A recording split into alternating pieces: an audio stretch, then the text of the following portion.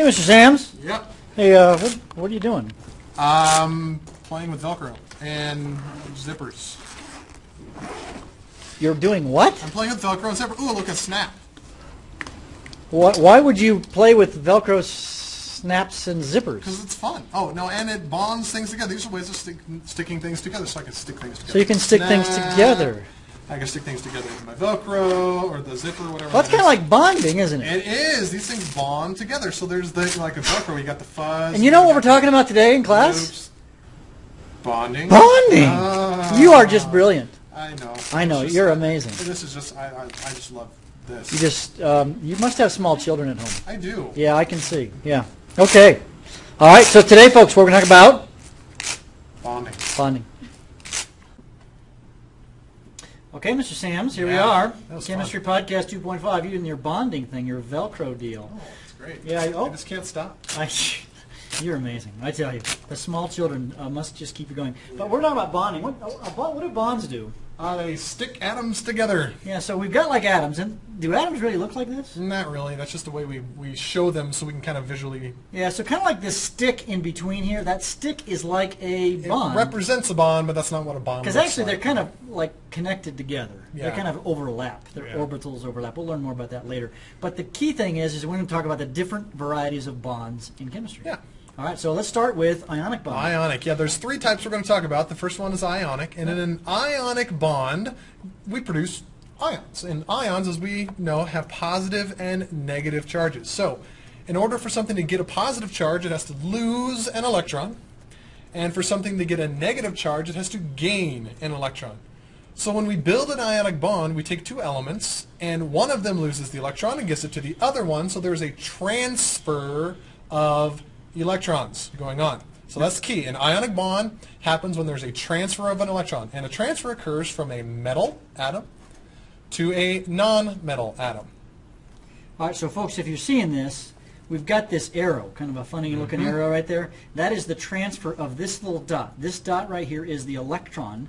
It isn't really an electron. It's a representation of an electron as it moves from the Na, sodium, which is a metal, to the chlorine. Another thing that's very important for you to write down is that an ionic bond is a bond between a Metal and a non-metal. To a non-metal. So take away ionic bonding, there's a transfer of electron, and it's between a metal and a non-metal. And Mr. Bergmann is having pen trouble. Yeah, I'm having pen trouble. Okay, here's actually kind of a animation, as you can see. The sodium, he's giving up his electron, and they connected. Let's kind of go back and watch that again, everybody. Right.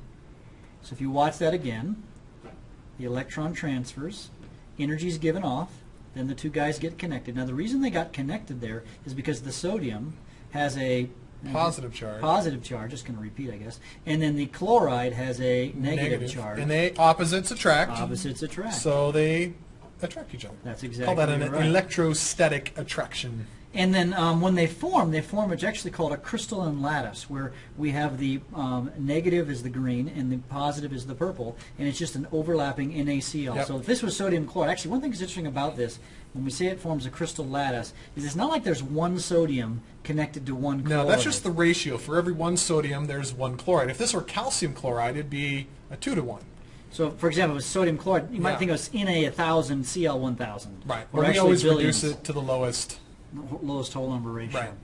Okay, well, so ionic bonds are bonds between a metal and a nonmetal. Remember, metals, we learned this earlier, metals are on this side of the stair step, and then these are the nonmetals. Okay? So bonds between metals and nonmetals. So let's watch a short little video about ionic bonding. Well, here I am at the University of Colorado at Colorado Springs, and I want to talk to you today about ionic bonding. Now, an ionic bond is a bond between a metal and a nonmetal. I have to have brought with me an ionic compound. Salt. Salt? Salt is an ionic compound. Let me pour some in my hand. Salt, of course. You mean I eat chemicals when I eat salt? I know. So if you look right there, that's sodium chloride. Sodium bonded to chlorine. And when you bond the sodium to chlorine, you make a ionic bond. Another example of ionic bond in the backdrop over here, if Aaron turns, you'll see Pikes Peak. Pikes Peak is made up of Pikes Peak granite. Granite is a mixture of many chemicals, but all of them are ionic bonds. Metal bonded to nonmetal. And that's an ionic bond. Well, now we've got a different kind of bonding. Covalent bonding. Now, Covalent this bonding. is sometimes called molecular bonding. Molecular? Can you see molecular, everybody? Yeah. Okay, molecular bonding. And it forms covalent compounds, which are also sometimes called molecular compounds. It's just two different ways of talking about the same thing. Now, guys, the word covalent is actually good to understand. Together. Together, like cohabitation or Cooperation. cooperation, or Coca-Cola. no, I don't think so. No? Okay. That comes from the coca plant, and that's a whole nother. Oh, that's a whole ballgame. other ball of wax. Yeah. All right. Yeah, I was in Peru one time, and they Yeah. have coca plants. That's a whole other deal. Yeah. Yeah. Okay, covalent means sharing something. Valence. They share valence. Valence electrons. Yeah. Ah, okay. Remember, they're going to share. Oh, maybe that tells us what covalent bondings Yeah. are. It is sharing. I better write this down. Sharing valence, V-A-L-E-N-C, valence electrons. There you go. So our picture right here, we have a hydrogen atom with his one electron, and what he does is he meets up with another hydrogen atom with his one electron. With his one electron, and then they share. That's nice of them. Oh yeah.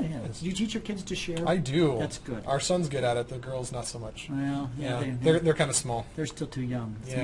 Mine. Exactly. Yeah, both of them just learned the word. I have twin daughters, by the way, Yes. in case you didn't know that. Yeah, mine. Yeah. So a bond between a covalent bond is a bond between a. Actually, we should say this before. It is bond between a two nonmetals. A Non-metal nonmetal and a nonmetal. to a nonmetal. Right. So where would we find those on the? Those are to the right of the staircase. So here's my staircase right here. So it's going to bond between these guys and themselves and what's and hydrogen. Yeah, but remember also there's a weird deal. Hydrogen Yeah. is not a metal, so he kind of also can bond like that. So Yeah. a classic example like water, H2O. Yep. Water is a nonmetal bonded to a nonmetal. H's and O's are both nonmetals, and they share their valence.